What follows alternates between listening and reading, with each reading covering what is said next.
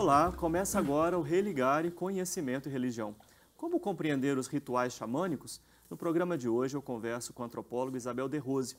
Ela é doutora em antropologia social pela Universidade Federal de Santa Catarina.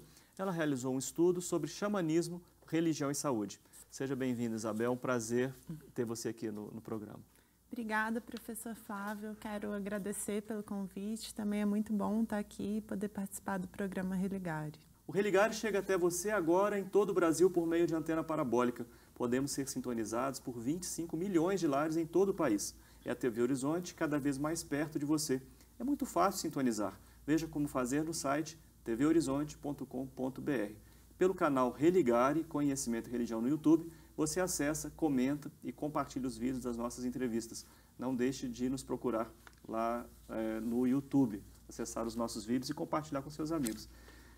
Isabel, como é que surgiu o seu interesse por esse tema do xamanismo e essa associação, né, entre religião e saúde na sua trajetória como pesquisadora, antropóloga?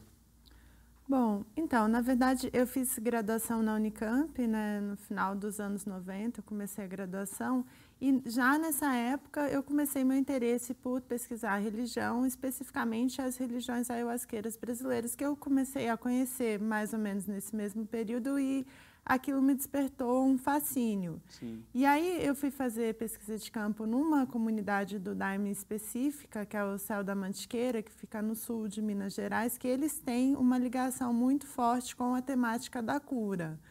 Então, era uma comunidade religiosa que os próprios participantes estavam muito preocupados com isso. Tinha, além dos rituais que, nesse contexto, são considerados como tendo propriedades de cura, que depois a gente pode até entender um pouquinho melhor, tem um grupo muito grande de profissionais da área da saúde que estão inseridos nessa comunidade religiosa, desde terapeutas alternativos, professores de yoga, até médicos com uma formação científica mesmo. Então, psiquiatras, psicólogos, neurologistas, e isso foi uma coisa que me interessou muito, tanto essa relação entre religião e ciência, quanto essa presença de profissionais da área de saúde numa comunidade religiosa com essa preocupação direcionada para a cura. Sim. Você falou religiões ayahuasqueiras. A que se refere essa expressão?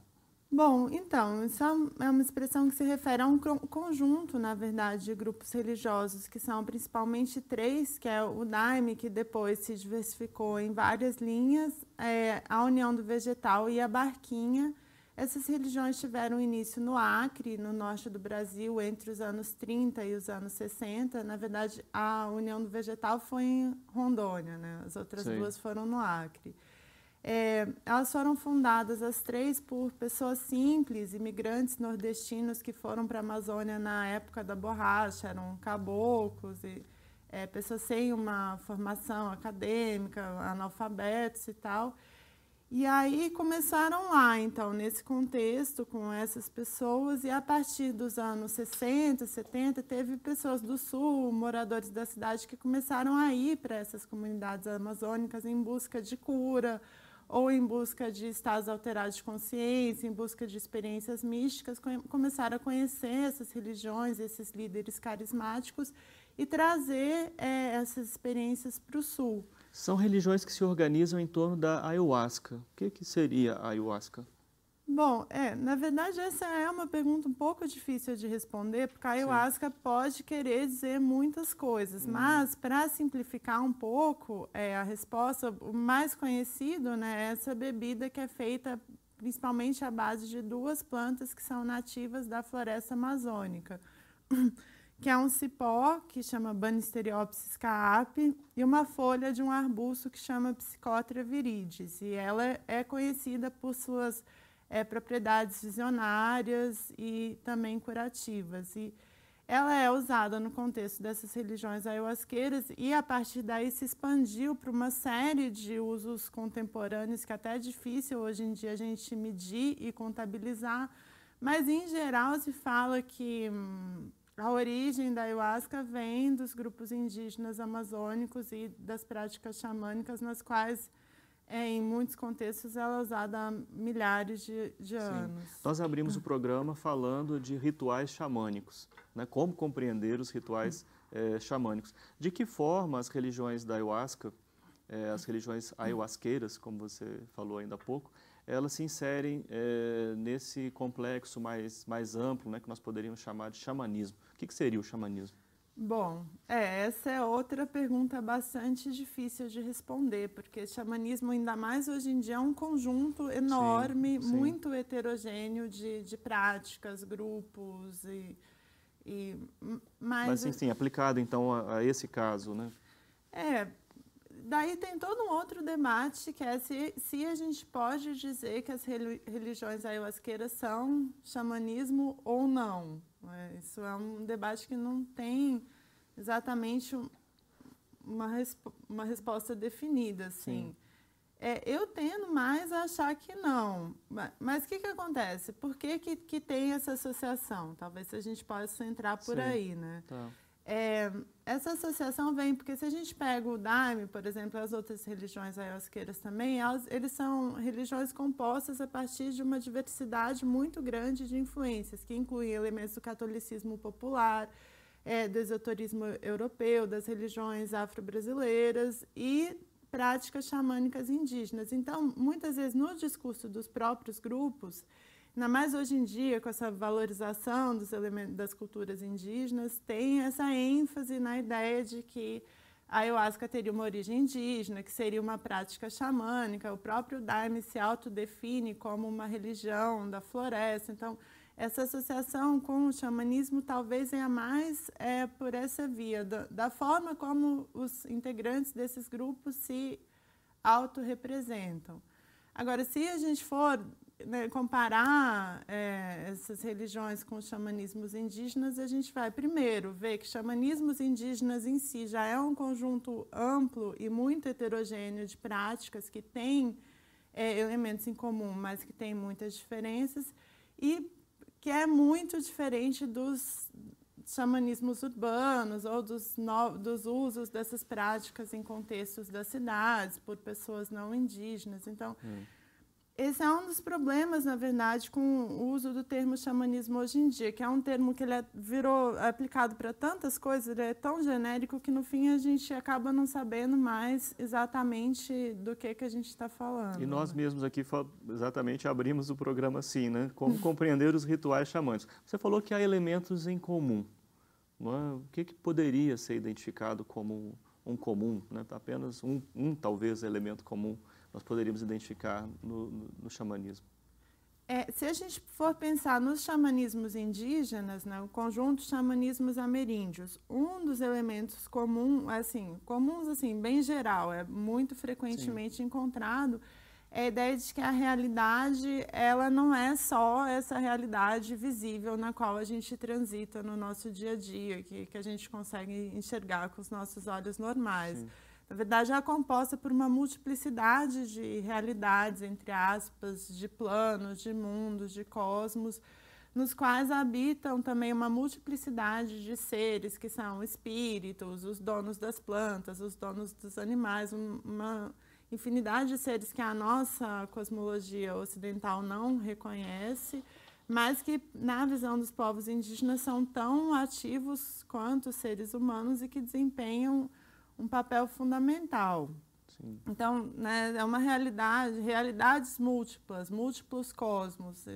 Acho que isso é um dos elementos comuns se a gente pensa a cosmologia dos xamanismos ameríndios. Agora, você fala ainda que nós temos xamanismos urbanos. Não é? O que poderia ser identificado como um xamanismo urbano?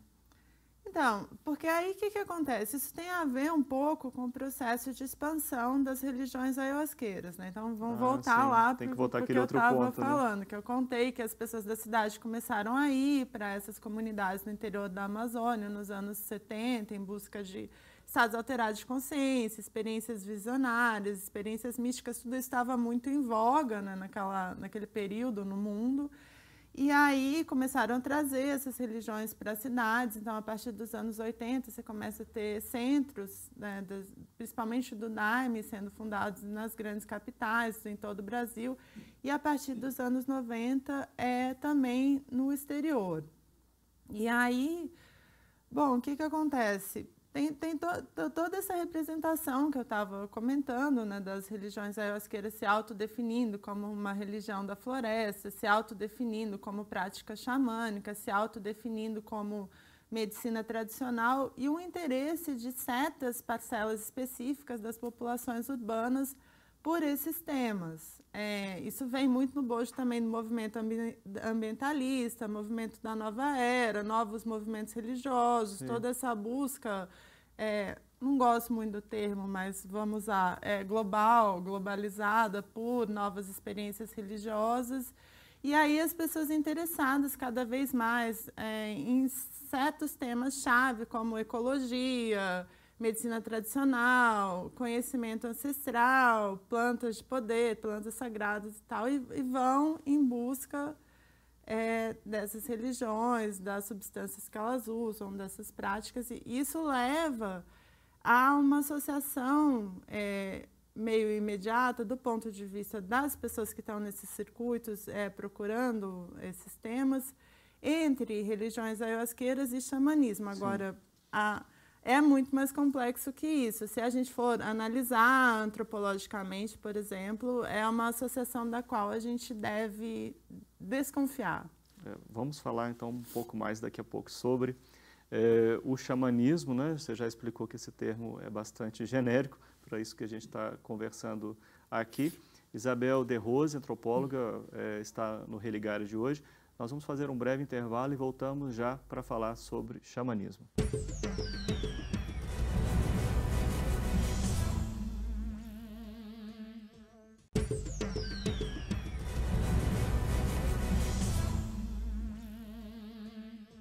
Estamos de volta com Religare, Conhecimento e Religião. Hoje eu recebo a antropóloga Isabel de Rose. Ela é doutora em antropologia social pela Universidade Federal de Santa Catarina. A nossa conversa de hoje é sobre xamanismo, religião e saúde.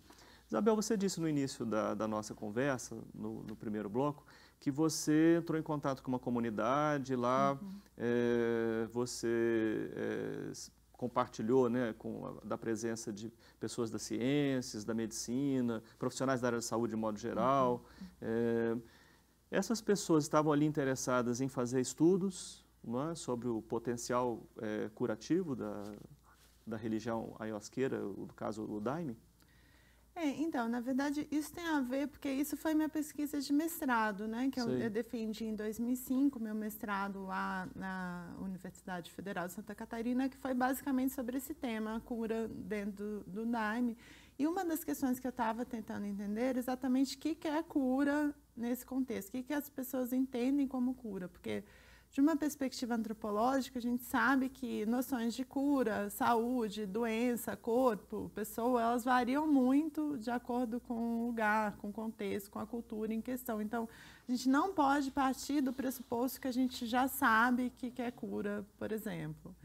E aí, uma das coisas que eu descobri nessa pesquisa é que essa visão de cura dentro do Daime é uma visão muito mais ampla. Então, a ideia de cura é diferente da ideia que a gente tem na biomedicina ocidental da cura como resolver um problema físico, curar um sintoma, fazer uma cirurgia.